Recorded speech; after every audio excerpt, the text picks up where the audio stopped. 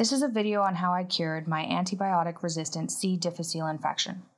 C. difficile is a bacterial gut infection that can cause life-threatening diarrhea and can result in death.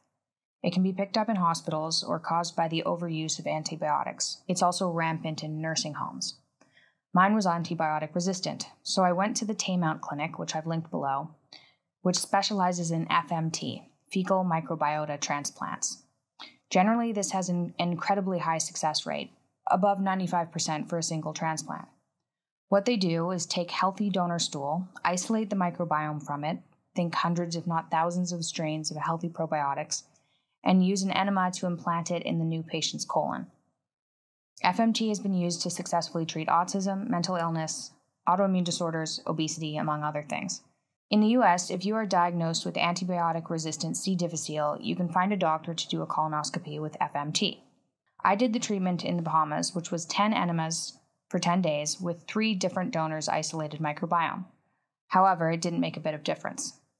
Months later, the C. difficile worsened enough for me to consider hospitalization. Fortunately, a doctor had reached out to me and told me about Oral FMT. He was too worried about the kickback to publicize it online, but he did reach out. I got desperate and eventually did the research on it. I've linked the study below. I followed the outline in the study, and the following video shows how I cured my C. difficile. I did the first treatment in the evening, and it took until the next morning to get rid of my symptoms completely. I'm not kidding, the next morning. I could feel my gut feel better. It was incredible. My mother, who also had the same infection, was also cured by this treatment. After 3 days of this, I retested my microbiome, and the Clostridium bacteria numbers were reduced by 10 times. It was still present, although many people have this bacteria present. It's an overgrowth that really poses the problem, and I was asymptomatic after this treatment. The reason the FMT enemas didn't work for me was because the C. diff infection was in my small intestine. In order to reach the small intestine, you have to take FMT orally. It won't work by colonoscopy or by enema. This has done wonders for my gut health, and I believe if you want to improve your microbiome, this is a great way to do that. People ask me if I've tried probiotics. To that I say, ha. If you do decide to try this, please be careful and get your isolated microbiome from a place that tests their donors. You don't want to be swallowing pathogens.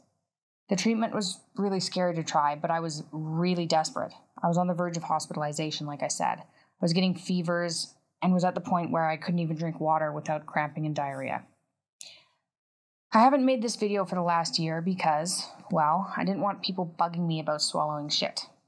However, this process did cure me, and it cured my mom, and it's cured people who have reached out to me asking for help, and people die from this bacterial infection, so I decided to put it up anyway.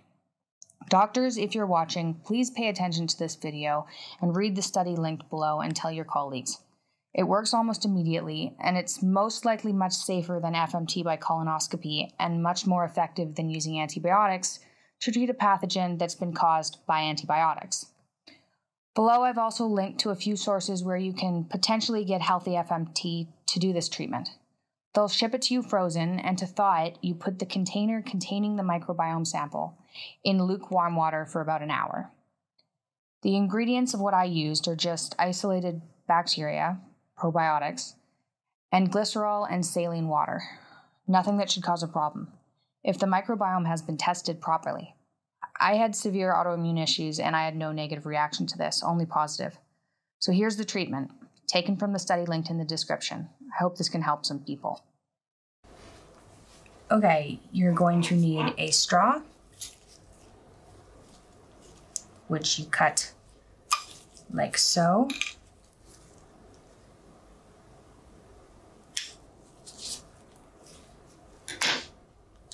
You're going to need size 0 capsules, size 00 capsules, and your tested fecal microbiota transplants. I have mine here. So what I do is I take the capsules, whatever size. This just makes it easier. Separate them. You can buy these pre-separated if you're really irritable. You don't want to separate all your capsules. Line them up like so.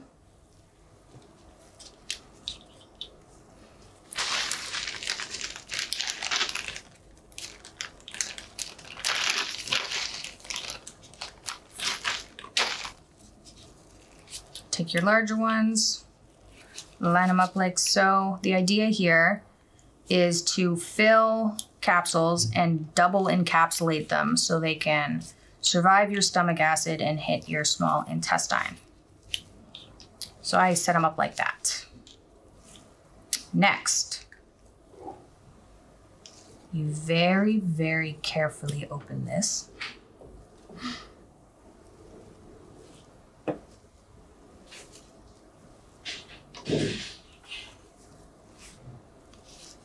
Okay, and then you put your straw in, plug the end,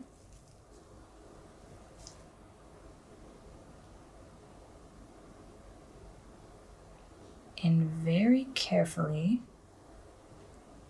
fill up your capsule.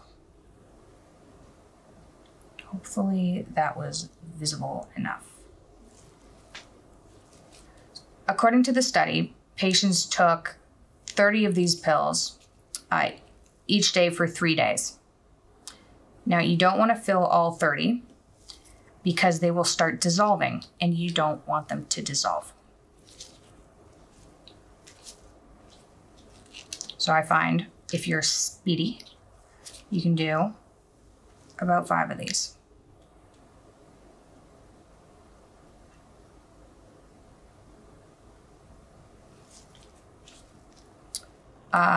So if you're desperate and you're doing these yourself, I probably wouldn't tell wherever you're buying your samples from that you're taking them orally, because honestly, because people just aren't in the know yet. They don't know that this is a good idea quite yet.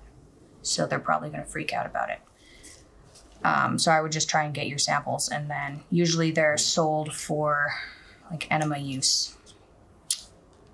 Anyway, that's 5. Then you take those 5 and make your next 5.